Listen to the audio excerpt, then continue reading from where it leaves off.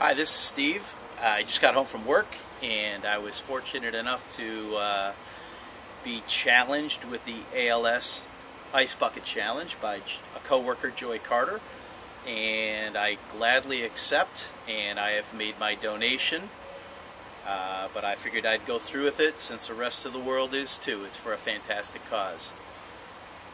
I challenge Vince Gansberg, former Indiana Soccer DOC, John Trask, current head coach at the University of Wisconsin, my sister, Tracy Fox, Gavin Donaldson, head coach at West Virginia Wesleyan, and a good friend, Jenny DeMuth.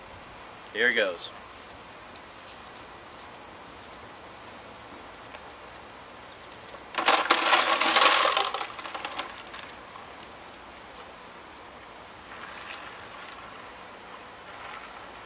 Cheers.